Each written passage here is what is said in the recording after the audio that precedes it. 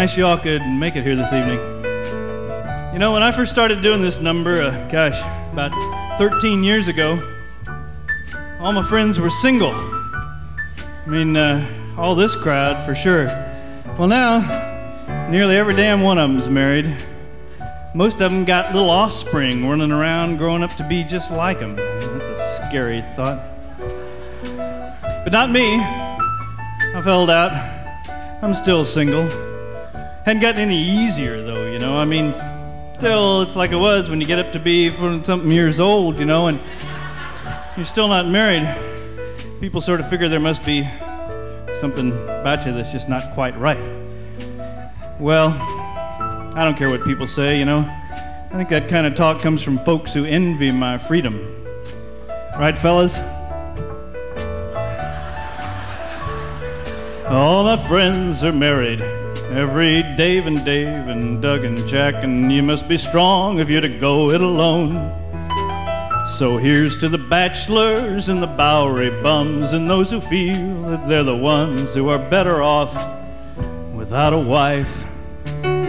'Cause we can sleep until the crack of noon, and at midnight we're howling at the moon.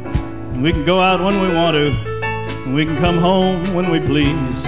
We don't have to get permission if we want to go out fishing.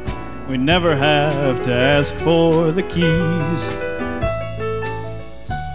I was going to get married one time, you know. I was going to quit school and try to support this gal on the income I derived as a freelance flower delivery boy. And she ended up dumping me for the FTD man. A couple of years ago, I heard she married Merlin Olsen.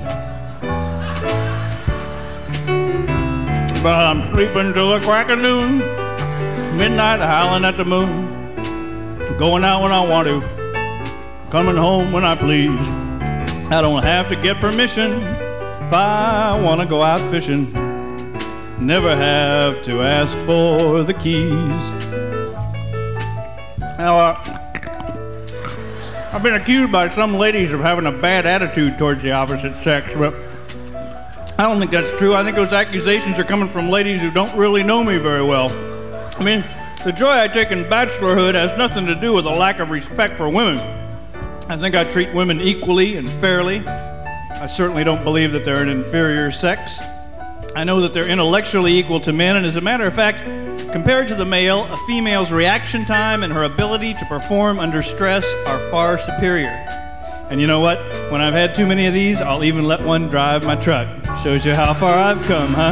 That I'm sleeping till the crack of noon, midnight howling at the moon. I'm still going out when I want to, and coming home when I please. And I don't have to get permission if I want to go out fishing.